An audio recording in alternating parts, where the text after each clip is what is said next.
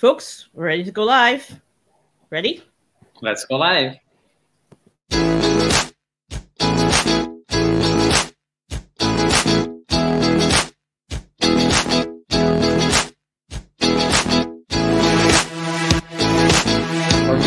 What it represents, the opportunity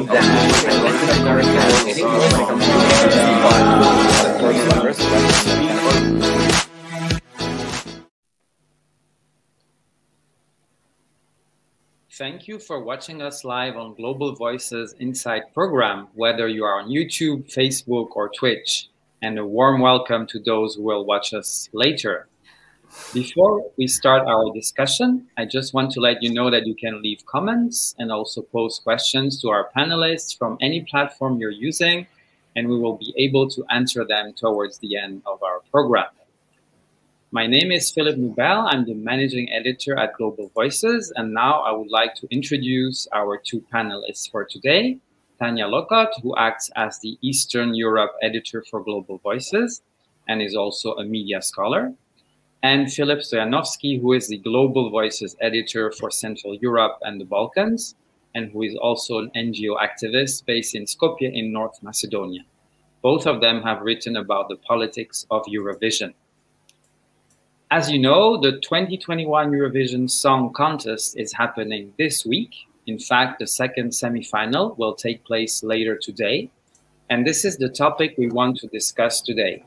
What is Eurovision and what does it say about Europe? I will give you just two figures to start with. Eurovision is one of the longest ongoing television shows that started in 1956. And its last edition, which was in 2019, had 182 million viewers, which makes it one of the most viewed entertainment shows in the world. But is Eurovision just a song contest about music and entertainment? In fact, it is much more than that. It is an opportunity for each country participating in the contest to showcase their identity, their culture, their language when they choose to sing in one of their national languages. One important distinction to make is that Europe in Eurovision has seen its definition change over the years.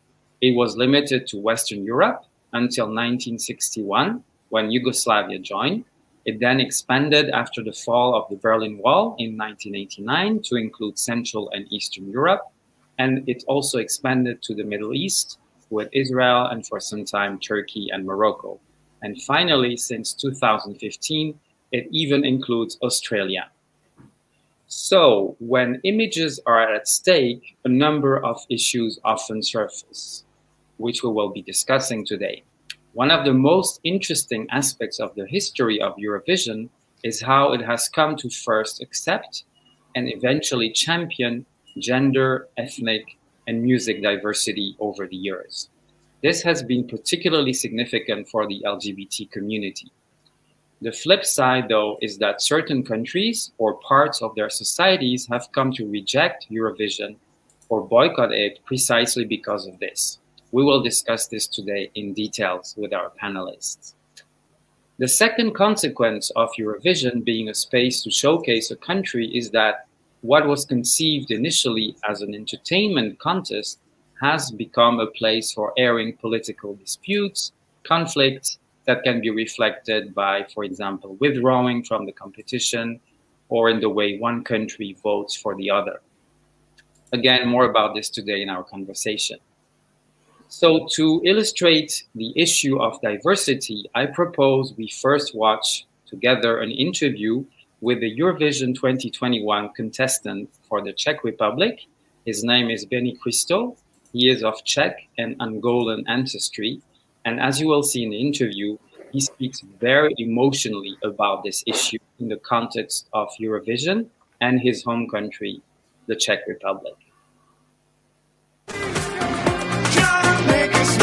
for Eurovision, you know, like winning the national round.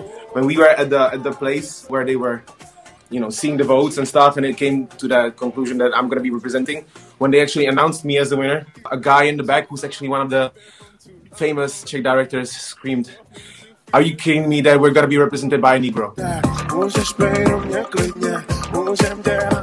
Thank you so much, Benny, for accepting to talk to us for our special on the Eurovision. So, of course, my first question will be, what does the Eurovision contest represent for you? For me, what it represents is basically opportunity to speak or to express myself to broader audience. I've been doing music for over 10 years. I've been, doing a lot, but only in Czech Republic and Slovakia. And I just wanted to test myself and see like how would I do when it comes to other nationalities as well.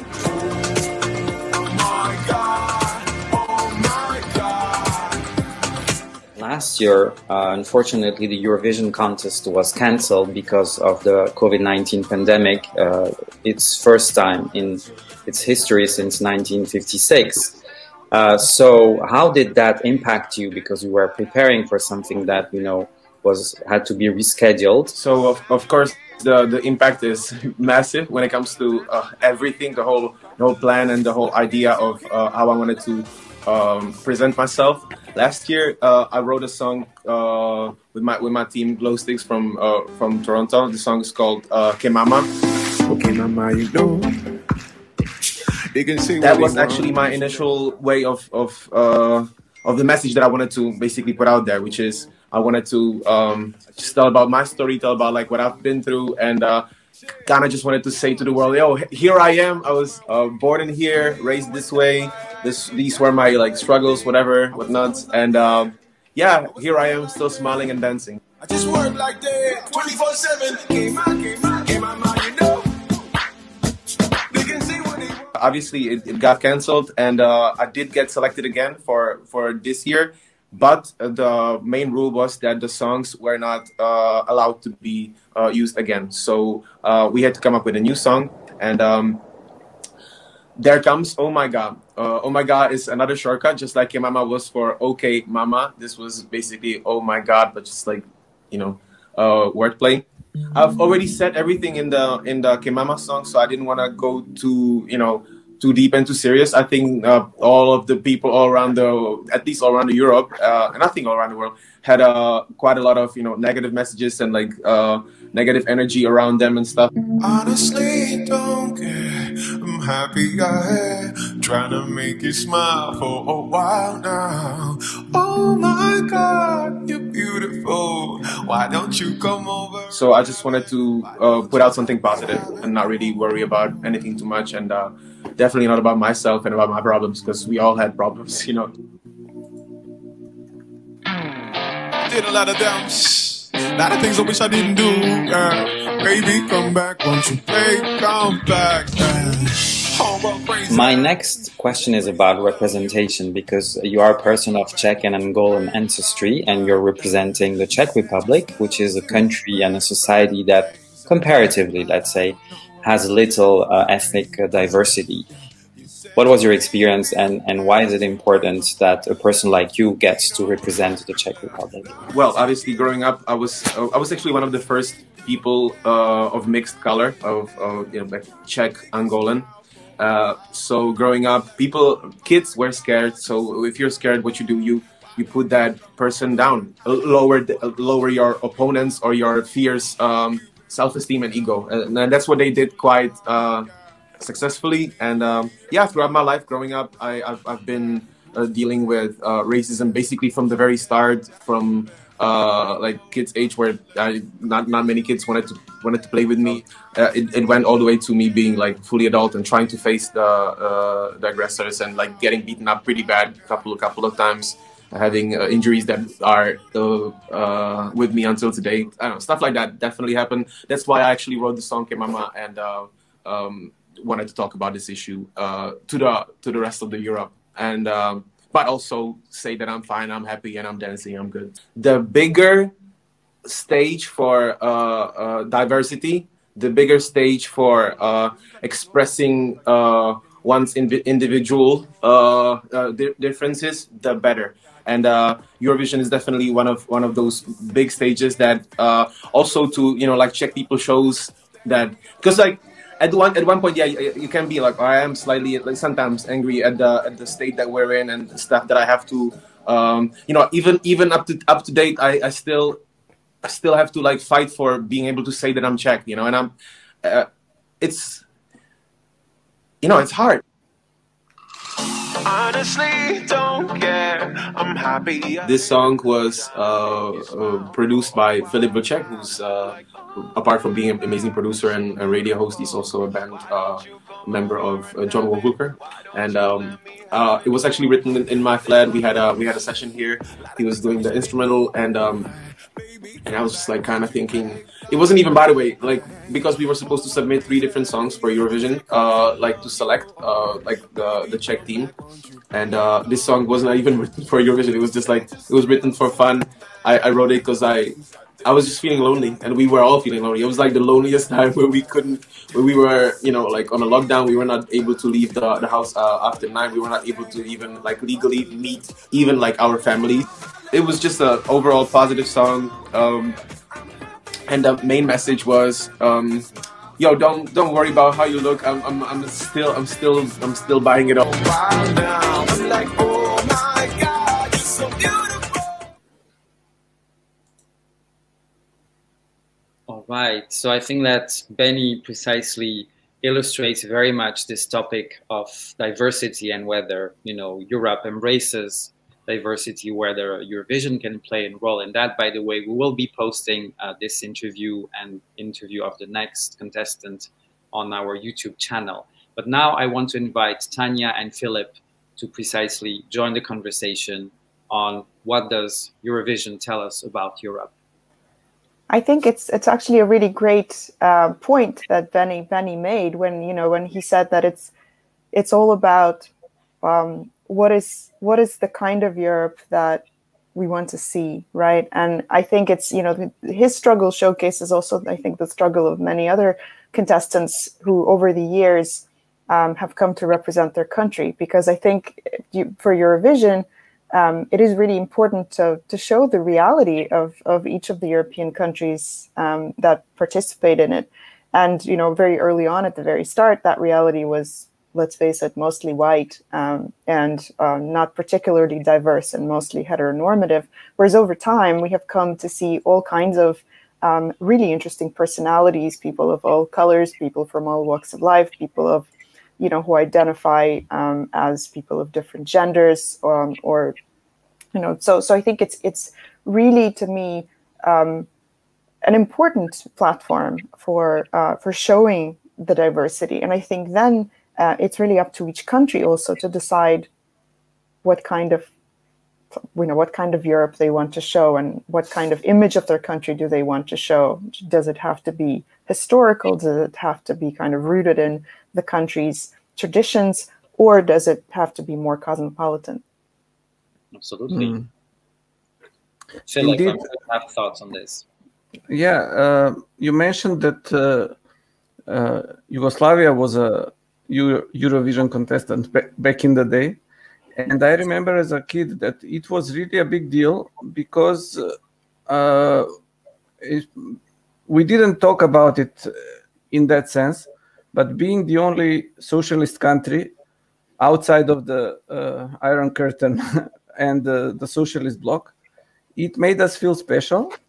And also participating in activities such as Eurovision was something that showed that speciality, or that and it was also like Tanya said, there was a time when the countries were trying to project certain image. For instance, in Yugoslavia, the winner from Yugoslavia was from Croatia, Dalmatia, and it was a summer song, a song about dancing and basically inviting tourists to come to our shores. And over time, I think there was really a big effort by the countries to understand what would appeal best to European audiences, especially because there was voting. At the time before the democratic changes and transitions, the issue of voting was also very interesting and novel for at least for the Yugoslavs, I would say, because there was some sort of democracy going on there that that in a way served as a precursor to the democratic changes that came in the 90s. And also, I think now we have a situation over the years where, like you said, Eurovision is more a platform for diversity or platform for silliness. And different types of tactics have been used by different countries in order to gain more attention, either through different gimmicks. So it has gained a reputation outside of Europe as something silly. I think there is a movie in Hollywood that represents this aspect of the contest, but it's also much more. I think it means a lot to many people, but it's also just entertaining activity to do once a year. I want to say, though, that I think, it's something like Eurovision, which, yeah, it could be silly, but I think things can be both silly and also quite meaningful at the same time. The fact that even though maybe North America thinks that Eurovision is silly, but for some reason, starting next year, they're getting their version of Eurovision, which is going to be called the American Song Contest. And I'm like, well, if you think it's silly, why are you getting your own? And this is going to be like the official sort of license thing that is going to be the North American counterpart. And then, of course, the issue is like, well, if it's just in the US, why is it called the American Song Contest? What about all the other parts of America? Aren't they participating as well? But I think, this is the reality that we're facing today, when something can be quite silly and almost over the top and camp, but can still be a platform to express really important and really serious ideas, ideas about what is Europe, which is one of the questions for our show today, is like, well, what is Europe? Is it just a bunch of like white heteronormative people wearing glittery costumes and dancing, or is it a space which welcomes all sorts of flavors, all sorts of colors, all sorts of forms of expression, all sorts of genres of music, right? Because I think one of the things that we've also seen is the huge variety of the kinds of songs that people choose, right? Because it's a fine balance between trying to represent your country and make it an attractive tourist destination, which of course lots of countries care about. And on the other hand, trying to promote an image of your country that is part of your national brand, which is a really serious issue, and which is this whole sort of cultural diplomacy thing that many countries now see Eurovision as a big part of. I have a question to both of you. How do you think this diversity came to Eurovision? Because for those who are not aware, there's first a sort of national contest. So each country organizes its contest. And of course, there's a national jury that decides to pick the song that will represent themselves to the competition. But when you look at, as you both said, of the older videos of the 50s or the 60s, it was very square, if I can use the term, even though it was Eurovision. And now we see that, including this year, an incredible variety of ethnicity, of gender identity, of musical style of performances as well. So do you think that the Eurovision jury and organization sort of understood the need to embrace this diversity, or do you think it was pushed by the national juries, or it's just the way that European society evolved and became more accepting? What do you think drove this diversity? Because really, when you compare the 50s and even the year 2000s and after that, it's like night and day, basically. Maybe it reflects the diversity of the commercial music scene, because also if you compare what was presented as an official across Europe in the 50s, 60s, up to 70s, where maybe there was some sort of rock explosion and mixing with the new modern genres, we get a very square people in costumes, and I think at that time the expressions of ethnic or other diversity were relegated to a special bracket within the music industry. Let's say Roma music or even folk music was measured according to quality, whether it's original or new, or I think it reflects first the diversity of the music industry, but also many people, at least here in North Macedonia, believe that the agenda of promotion of human rights and other issues and diversity as a representative is something that is part of the criteria.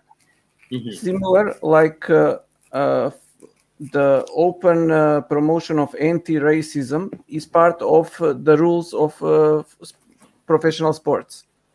So there, I don't know, but I think it's a combination. And also, I guess with the European integration as a process, it is based on the human rights and diversity as values. So it's all connected to also to the political atmosphere. Yeah, I think I agree with Filip in that. I think, you know, the entertainment industry and the music industry, just more generally around the world, not just in Europe, seems to be somewhat more accepting of diversity. And I mean, obviously there are still issues and huge issues in terms of, you know, how much artists earn, et cetera, et cetera. But I think just in terms of like what can have a space and who gets to have a seat at the table and, you know, a place on the stage, I think there's a little more sort of diversity by default in the music industry.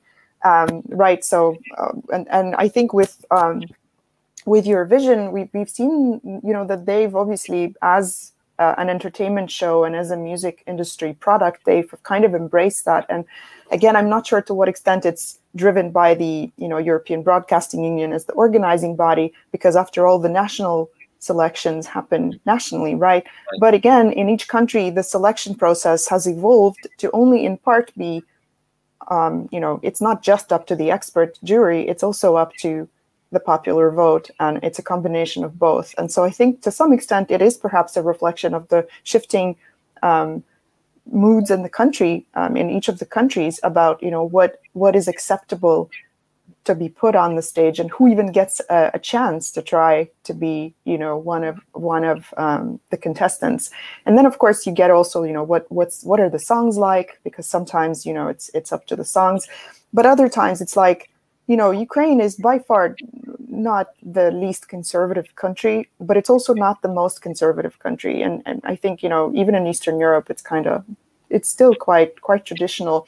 But at some point, you know, they decided that it would be perfectly fine to send a cross-dressing comedian who also happens to sing, Verka Serdushka, you know, to send her or them to represent the country in this very seemingly serious thing, because Ukraine, you know, only started taking part in Eurovision in 2003, and their first one or two contestants were quite traditional in terms of like their singing, you know, they were like mainstream artists, but then you get Verka Serdushka and you're like, and obviously not all Ukrainians were happy with that selection, but you know, it was quite liked by the audiences, and so, you know, I mean, there you go.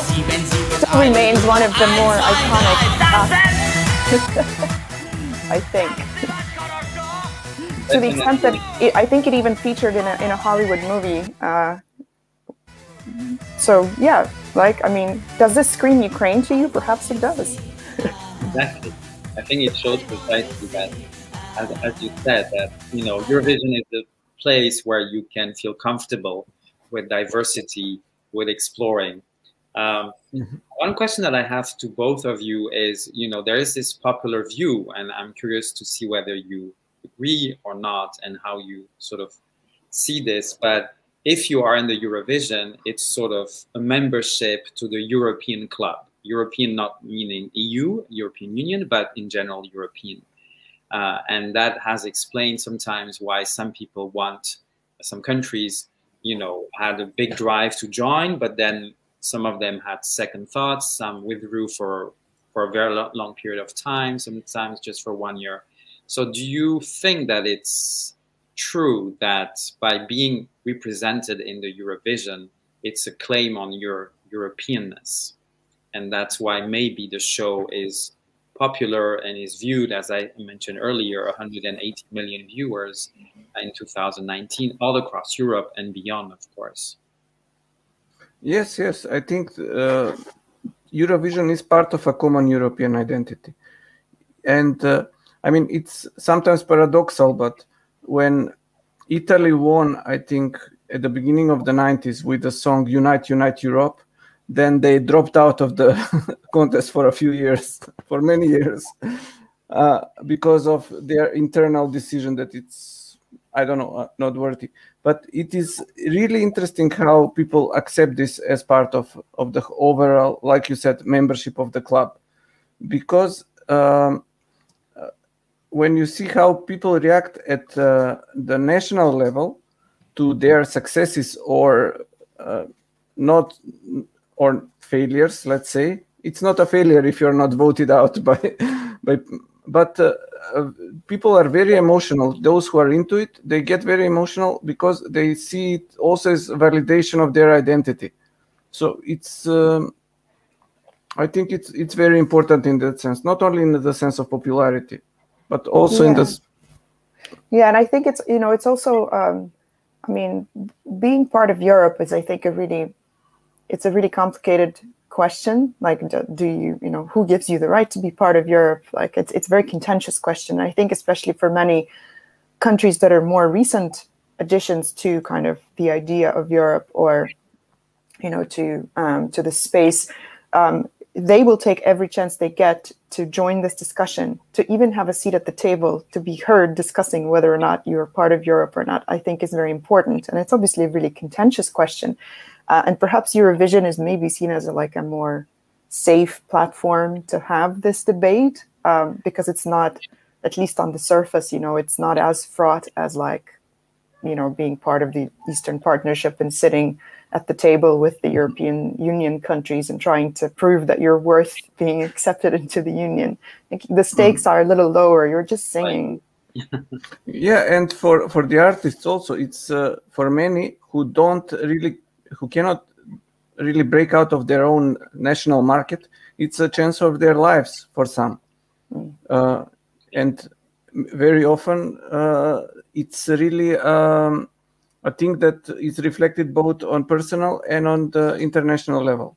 If you get to talk to people abroad about certain Eurovision experience, you receive something that we have lost by using the internet, because we are all micro audiences to different types of cultural content. And unlike in the 80s or 70s, when there was TV that everybody watched and everybody knew what happened at a certain show, like Dynasty or whatever.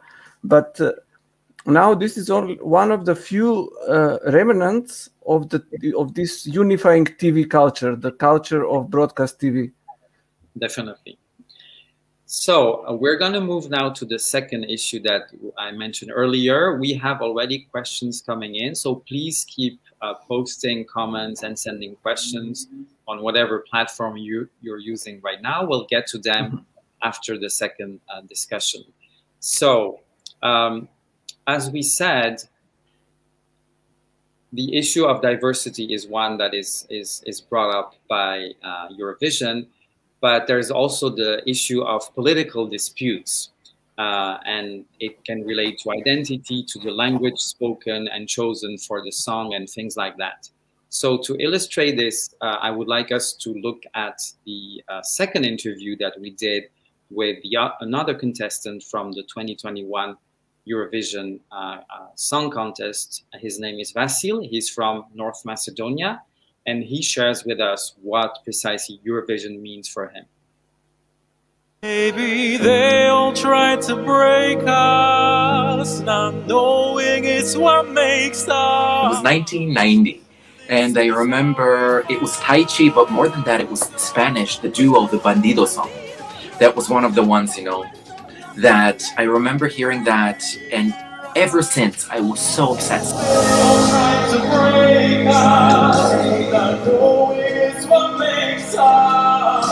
Thank you very much, Vasil, for giving us some time for an interview here at Global Voices. And of course, the first question that comes to mind is, what does the Eurovision represent for you? Ooh, what a simple yet hard question. Exactly. You know, one word, everything. It's one of those, I don't know if I would call it stamp of approval, but yes, this is the stamp of approval, the crowning, that you finally get this chance to show yourself by representing your country. From North Macedonia. So the responsibility of that is unbelievable. This has been a childhood dream of mine. The Macedonian radio television MRT announced earlier today that famed pop and opera singer Vasil Garvanliev will represent the Balkan nation North Macedonia. So the fact that it has come true, and in a way this is my third charm, lucky charm, you know, 2019, I was backing vocal. Shine your light, go and break the rules. Vocal coach. Last year was chosen, but it was canceled due to COVID. I just wanna dance with you. Tonight I want. And here I am this year, here I stand, pun intended. When I remember that. So it is the biggest honor, one of those accomplishments that I hope is a life-altering event and a platform that will give me an even bigger voice and responsibility in the world of music through the arts. Trust your heart and just stay strong.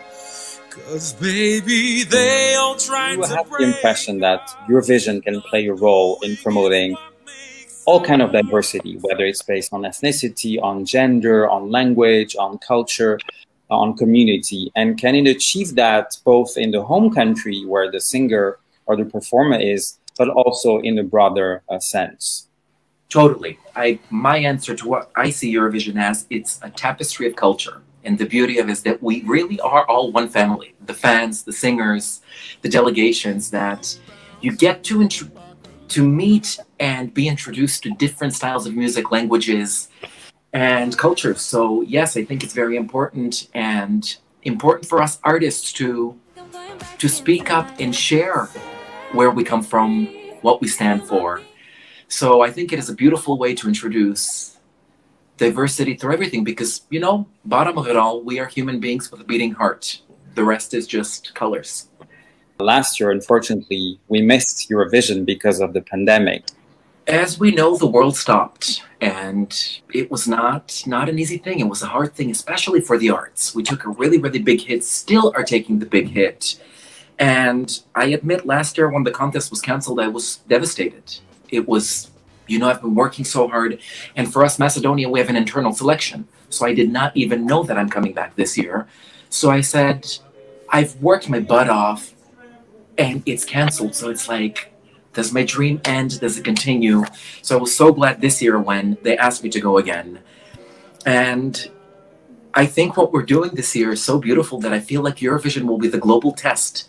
Everybody in the arts will watch this thing that is already happening, and I believe very successfully, that there's hope that we are taking a step for the new normal. The first rehearsal I had in the arena, I still feel the vibration of that emotion because it had been such a long time since I stepped on stage. So I said, I'm so glad. I already feel like a winner just by being able to be here and stand in the arena. So very, very glad and thankful for that. I have another question about how people in North Macedonia relate to Eurovision. Since when did North Macedonia join Eurovision? Do people watch it? Is it a big thing? Macedonian national television, yes, they broadcast it. It's since the 90s, I believe 96, 97. Filip Stojanovski was the first to represent Macedonia, and then it has been going on since.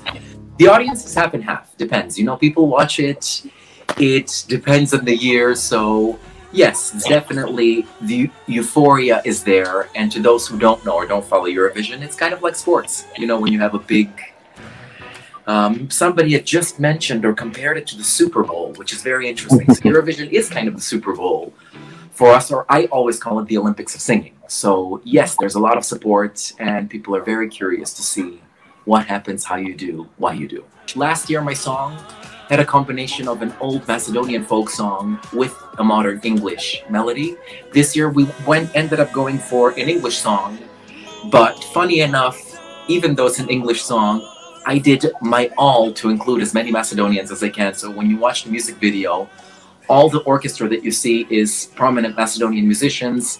In the gallery, you see this display of beautiful artwork by all Macedonian artists. So even though I'm singing in English, Macedonia is with me. There are times when I remember back and all I do. What a voice. And I noticed that Vasil used two really key expressions that I think are a very good introduction to the second discussion. He used the word stamp of approval, as we were discussing whether, you know, being in the Eurovision is a stamp of approval of being European. And he also mentioned Olympics of singing, which I think is a very nice way to describe the Eurovision. But it also precisely relates to, as we know, sports is another arena where, you know, countries have political fights, you know, can use boycott, banning, all kind of things that are happening. And both of you have been writing about this issue. So can you tell us more about how the Eurovision is also used to sort of, you know, fight political battles? I think it's actually really ironic because, you know, Eurovision itself proclaims that it's a space free from politics, and they would like to stay away from politics as much as possible, because that doesn't seem to get through to the countries participating, because for them it is continually about politics, right? So in the past, countries have used Eurovision as a platform to make political statements. You know, we've obviously seen country name changes disputed. We've also seen countries banned from Eurovision. So Georgia famously pulled out of Eurovision in 2009 after, you know, the Georgian-Russian war, when their song made an explicit statement and comment on Russia's role in the war, and they were asked to change the lyrics, and they refused, and they pulled out. This year, Belarus was banned from the contest because, again, both of the songs they've submitted were explicitly political and were pro-government at that, and were very much in favor of the government's crackdown on the protests that have been happening in the country. So they had to pull out as well after both of their songs were basically banned from the show. So I think it's really difficult for Eurovision to claim that, you know, they are a space free from politics, and no matter what their rules say, I think, you know, they are still part of the political debates, and they are still part of the political diplomacy that, you know, takes place. So there is all this background that's happening, even though we may not see any of this on the stage. Mm-hmm. Right. Yeah. Well, and I think also the political aspect is first dominant in the national level, and then also international. Like, and you can read so much into some of the things that show up at Eurovision, and then maybe to unpack many things. For instance, I think for me one of the best performers at Eurovision is Ruslana from Ukraine, who was combining different elements, and you can say that maybe their costumes are ancient Slavic or folklore. This is elements of Ukrainian folklore all over the place, but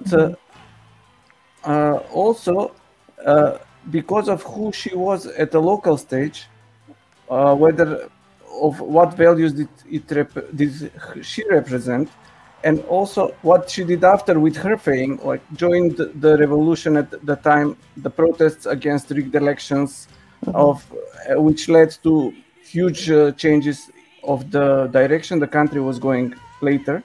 And she became some sort of a symbol both inside the country, but maybe even more outside, because the country gained much attention through Eurovision, but it coincided with huge political events going on there. And she later toured Europe. She was able to get her other values besides music through this platform. And then she went and joined parliament. Yeah. How did she go, in fact? Because afterwards we didn't get to learn much more about her. Yeah, I mean, she was a member of parliament for quite some time, but I don't know that she necessarily like was super prominent or super instrumental. But I mean, very much part of the, I think, progressive part. But yeah, I mean, you know, it's interesting where, you know, this may not necessarily have any political implications. I think even some countries' participation, but also how the countries vote for each other, and you know, the whole like conspiracy theory network. I've seen some of the diagrams that people share on the internet about how different countries decide who they're going to give votes to, and what does it actually mean when, you know, somebody gets 12 points and somebody gets 10, and how it changes year from year. And some countries have these like long-standing alliances where they only vote for each other and someone never votes for another country. So I think, you know, despite the rules, the official rules of the contest, and despite how much the European Broadcasting Union says we are a space free from politics, I think it's really difficult to keep politics out of Eurovision, no matter if we're talking about national politics or like human rights issues and things like that. You know, people will continue to make statements because it's such a public platform, and as you say, it draws a huge amount of attention every year. Definitely. Precisely related to this sort of political definition of Europe that we already talked about a little bit, what is your view on this sort of expansion of Eurovision? So first towards Eastern Europe, to the Middle East, and now for some reason to Australia, which is definitely very far from Europe, but still it has been an official member since 2015. This year, because of COVID and vaccination issues, the performer couldn't come because you have to perform live as per the rules, but they made an exception. So what do you think about this sort of moving geography in a political sense of Europe? Well, it's also about the definition of Europe, whether you define it as a territory or you define it as a set of values. For me, it was often a point of strangeness, like why this country appeared now and whatnot. But then I realized it's not about geography, because it is really something else. If people like it, then they are entitled to enjoy it. So if Australians, who actually are very recent, most of them came from Europe, or their recent ancestors, it is really something that possibly these people brought with them there and became part of their host now native culture. But it's also, I think, like you said, there are many machinations or many conspiracy theories or about how to win the Eurosong. And for instance, one big aspect, at least in the Balkans, is how the diaspora would vote. And very often even politicians call on our compatriots in the other countries to vote for our representative in order to show the world and what we are all about, and so on. And very often there are some correlations in this sense, that people with a huge amount of diaspora from certain countries get votes. But also there was like you said, the theories about the Scandinavian lobby who always vote for each other. Then there is the theory of the ex-Yugoslav Balkan lobby who also supported each other. But it's really possibly also a matter of taste, a matter of knowing maybe the language or the people who are singing, or just feeling some sort of affinity, especially in the countries where the voting is, or when in the instances of the contest when the voting is prevailing. Now, in the recent years, there was very hybrid model of deciding. In some countries, it's a committee. It's not even a festival where, like in the past, where people would vote like from the audience and whatnot. Mm-hmm. And last year we had a huge difference in points from the experts and from the popular vote. Right. But I think it's evolving system. And it is interesting because all these different models are also in a way reflecting the transition to democracy, which everybody is doing. Even the old democracies need to adjust to the new digital environment and find new ways to relate to their citizens, and vice versa. So this is normal or expected.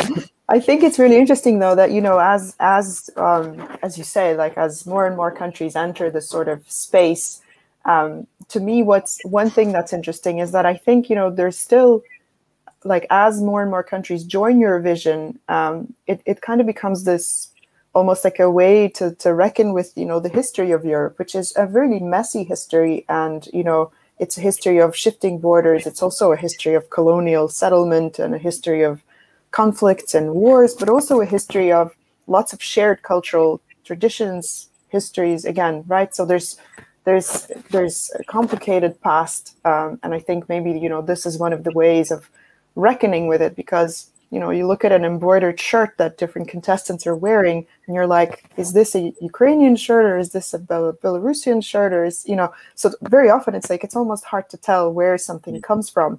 You know, it's like the perennial question of borscht. Is it a Ukrainian dish, or, God forbid, is it from another country? I mean, of course, I'm Ukrainian, so it is definitely a Ukrainian foodstuff. But I think, interestingly, that, you know, the transition to democracy, at least in performatively in some countries, or like, oh, well, okay, everybody is a democracy now, so we might as well.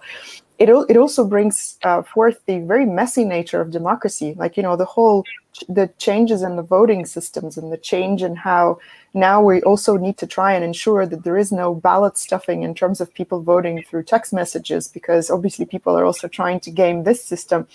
So it's like, you know, the more opportunities there are and the more different technical options there are, the more we need to ensure that, you know, there is still some kind of fairness, and that there is still some kind of open, transparent, competitive spirit, that you really want somebody to win fairly, no matter how much of the stuff is going on in the background. Yes, and also going back to other continents participating, some of the impact of some of the Eurovision songs is actually global, like regardless of. And even it's not really related to whether they have won the contest or have gained a lot of points. For instance, Moldova, they have not won yet, but some of their songs have become internet memes, like the epic sax guy, which we see at the screen from Sunstroke Project, and they actually, this is something, the tune, the image, it's accepted by people who might not even know about Moldova much, but by kids who live in the US, or kids who live in Korea, or wherever across the internet, because they have become part of the global internet meme culture. So it is really something that can be seen as as a source of global content, not only European, and we define Europe from Gibraltar to the Caucasus and nothing else, or whatever the Ural Mountains or the language of memes is universal. No, I think Eurovision is actually like one of the really important cultural roles that Eurovision plays. It's a great source of content for internet memes. Like, where would we be without Eurovision? I mean, every year, right? There's at least one contestant or more that ends up being a really, really successful meme. I will say, Filip, though, I disagree with you. I think winning is still really, really important in Eurovision. Like, it's so important. Yes, indeed. All right. Yeah. I think we can conclude on one idea, is that definitely the Eurovision is also about politics, and it will remain so, and get even maybe more political in the years to come. So thank you, Filip, and thank you, Tanya, for discussing this issue. And now we want to open the floor to questions from our audience. So if we can bring up, I think we had a question from Belgium. I can read it, or it's showing also on the screen. I was wondering whether Eurovision was a way for Central and Eastern Europe to have more visibility in a very Western Europe-centered world. I remember as a teenager learning the names of many countries I had never heard before living in Brussels.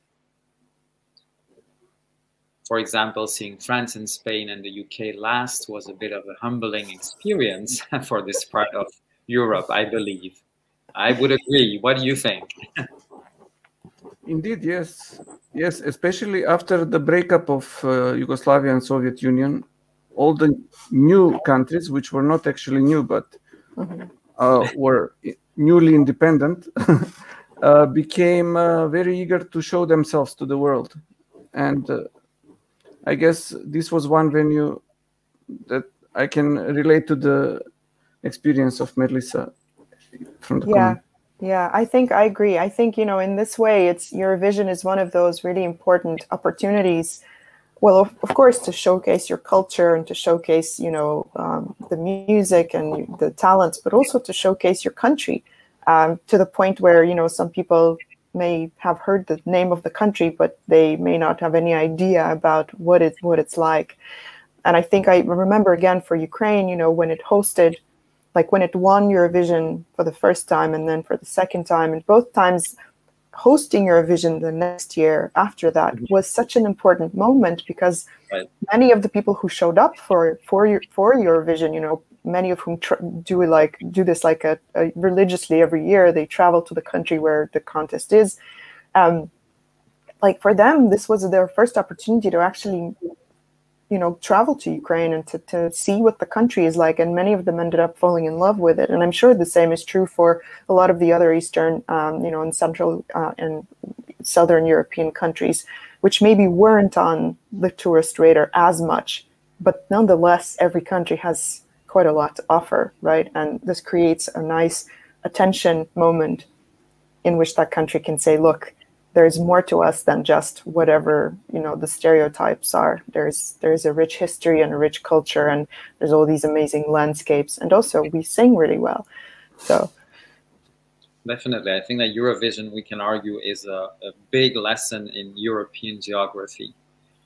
Whether you're just watching or, as you said, Tanya, even traveling for the hardcore fans. And I remember watching, Eurovision with friends who, had traveled less, and precisely, oh yeah, by the way, what is the life in this country? After seeing a song, and precisely it sort of provided suddenly a real image, or one of the images of what that country could represent. So I think that's part of why it's still also very attractive to so many viewers. I think we also have a comment or a question from Alexander Isokaev. I am not sure I pronounce well, but thank you for the comment. So I maybe read just the beginning. People are not indifferent to Eurovision Song Contest, as it is, in my view, a mix of music and sport contest. I think some of us mentioned that already. The Olympics of singing, definitely. Any reaction to this comment? Yeah, I agree. I think, it's like this, the positive competitive spirit, because, obviously winning is important, but the good thing about it is that, like, there's no, if somebody doesn't come first or doesn't come in the top 5, like, people still like each other, which is more normal, I think, in sports than, it might be in other areas. But it's like, it's a healthy competitive spirit where people compete, but they also cheer for each other, and like everybody is, happy to be there, just, because they've already gone through the national competition stages. So I think like that is really nice, because it's just like, this is how healthy competition works. Everybody enjoys the moment, and not just winning, but also just being there and just getting to hang out with other cool people, who enjoy wearing glitter and sequins and whatnot. And I think, we need more moments like that. So, I mean, it's no wonder that, so many people watch every year. It's just a nice bit of positivity. Definitely. This was, I don't know if you watched the first semi-final the other day, but it was mentioned by the presenters several times that just the fact of, being in outside of Rotterdam, despite the pandemic, is in itself, a victory and part of the enjoyment. I have a question to both of you on the issue of language, because in the history of Eurovision, actually, the body itself changed its policy. In the beginning, you had to sing in one of the national languages, then English or other languages were allowed. It went back and forward. My understanding now, it's completely free. You can mix languages. For example, the Malta singer was singing in French and English the other night. I know that Benny, his song is mostly in English, but there are a few phrases in Czech. So what do you think about this sort of mix of languages and how Eurovision changed its policy?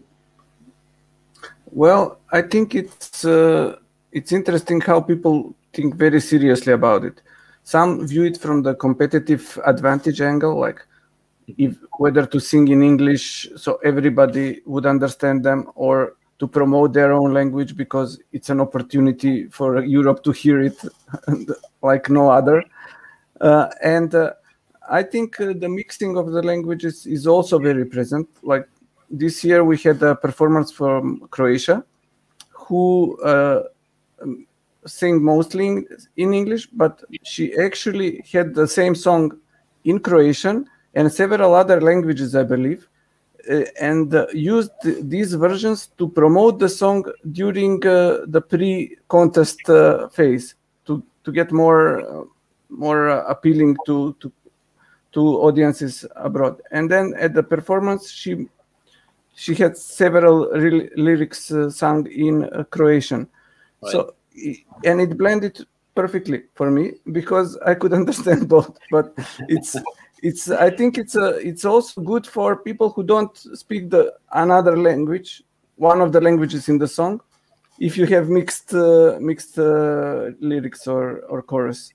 Definitely. Yeah, I agree. I think having options is always good because obviously each country has a different relationship with its national language or national languages, and the debates vary from country to country. So it's nice to have the opportunity if you want. But as Filip said, I think a lot of artists have in the past and even this year, they've released several different versions, or it's a mix of things. So they have options, and it's really good because it does allow them to potentially promote the song to a wider audience. But I think also there's now this whole cottage industry of helpful websites that will give you translations, and the bands themselves. I know the Ukrainian band this year, Goa, they've made a translation of the lyrics available because their lyrics are actually a folk Ukrainian song, but they've made it available in English as well, so people understand what the song is about. Right. And on that note, I think we will wrap up. So thank you so much, Tanya and Filip, for speaking with us today. I think that it was really enriching and we learned a lot, and there's so much more to explore. I would like to also thank our audience and also for sending your comments and questions. If you are a Eurovision fan, please do watch the second semi-final. It's today, very soon, and the finals will be on the 22nd on Saturday. Also, if you're not familiar with Global Voices, please read our coverage about events and topics.